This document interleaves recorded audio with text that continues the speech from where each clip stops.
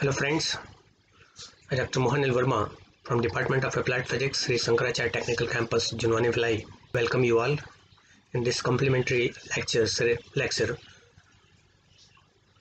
This is also the part of that lecture series, Computational Physics Learn With Me.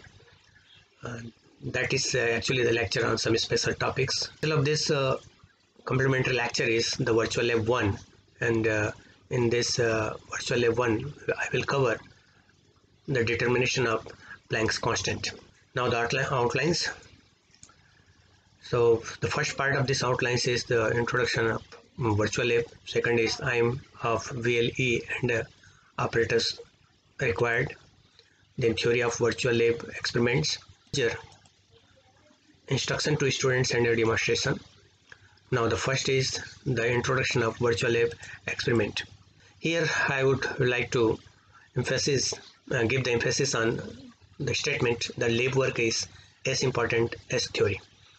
So to keep this statement in mind, I have also listed some virtual lab experiment along with the theory part.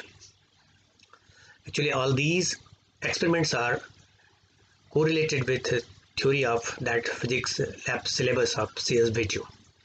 So I want to show you the list of those experiment prepared by me. These are the title of that experiments, and this third column gives the name of a number of unit in which that particular lab belongs to. So there are big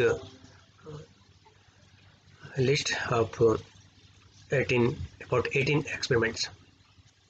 The objectives to perform online the lab on virtual lab platform, and prerequisite the knowledge of concept of lab related theory, and the window platform with good internet and Java enabled web browser. Of this VLE and apparatus required. This aim is to determine the Planck constant.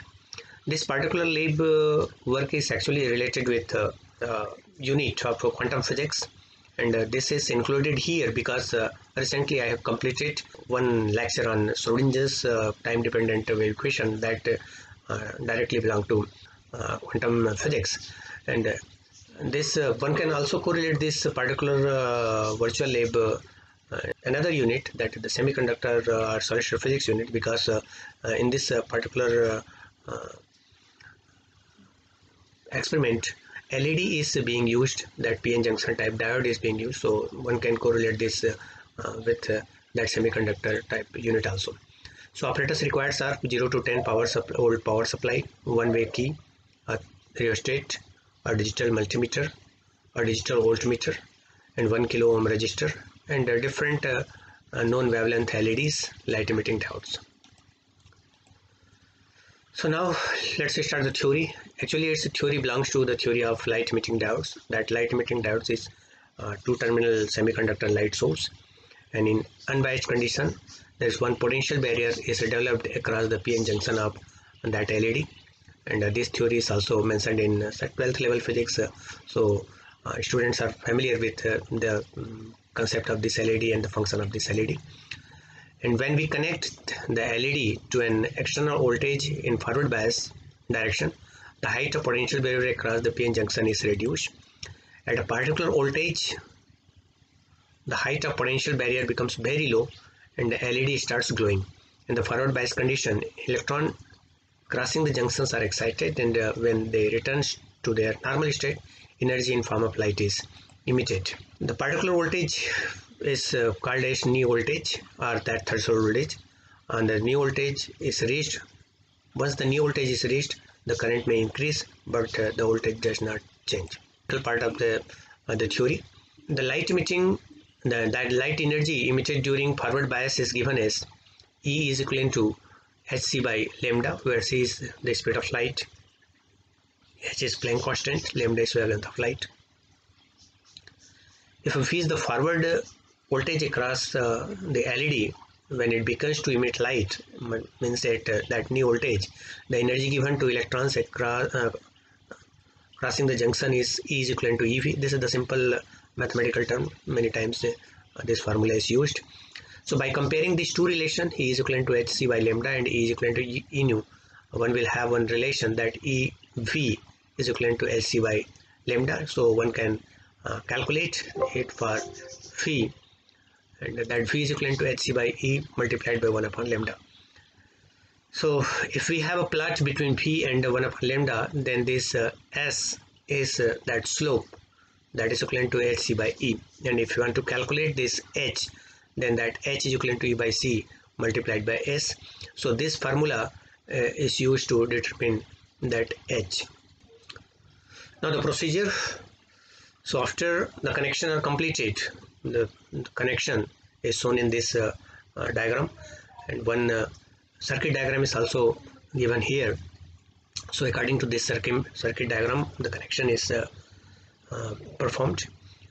So after these connections are completed, click on insert key, and this is also given in that virtual lab session, and click on that combo box under select LED button, and then the ratio to value is adjusted to get particular value of resistance, and corresponding voltage across LED is measured using a voltmeter shown in this figure, and that will be the new voltage when that LED starts glowing.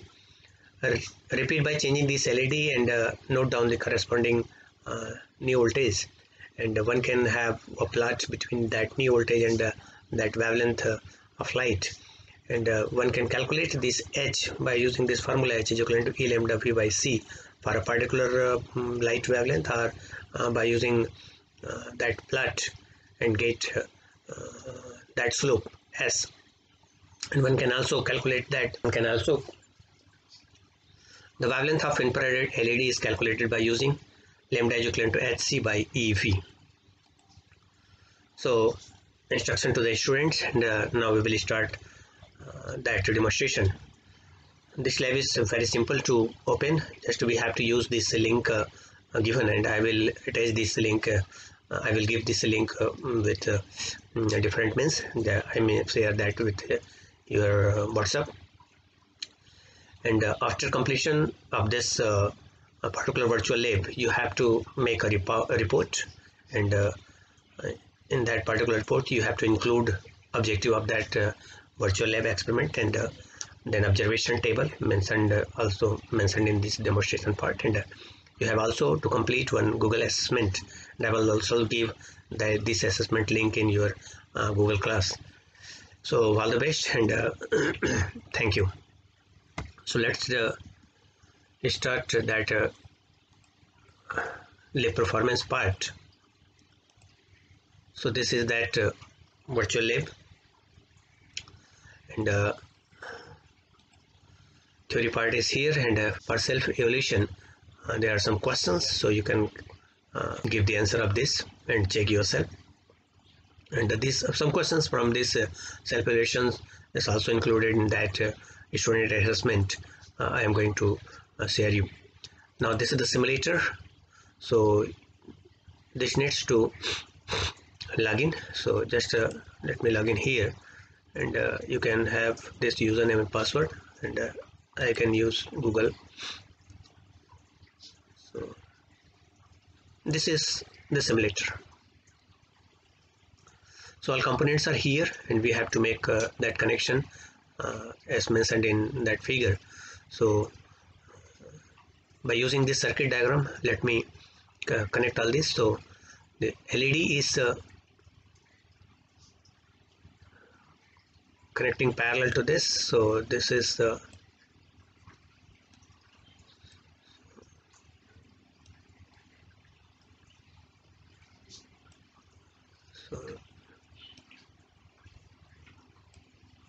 if the connection is good, so this ammeter is at the fixed part of this rheostat, and second part this is connected with this rheostat, and the key is with this battery, and this battery is connected with again as per circuit with the rheostat as well as LED also. So okay, so connection is complete, and these all keys are activated here. So insert key. Now circuit is on, so we can change. We have these different wavelengths here, red color, green, yellow and blue colors, and corresponding wavelengths are given here, and you have to write all these wavelength in that observation table, and you can calculate this wavelength for infrared LED by using that graph.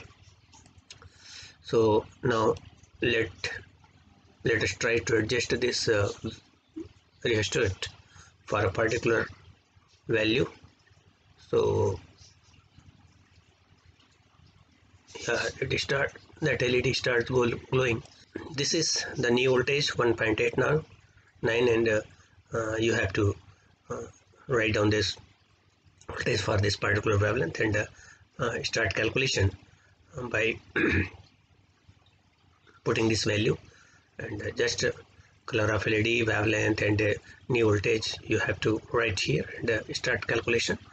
And this is that periodic table. So you have to perform this experiment for different wavelength, green, yellow and blue, and some assignment questions are here, so you can also solve these assignment questions, and some assignment questions from this list is I have included in that assessment part. This is the reference.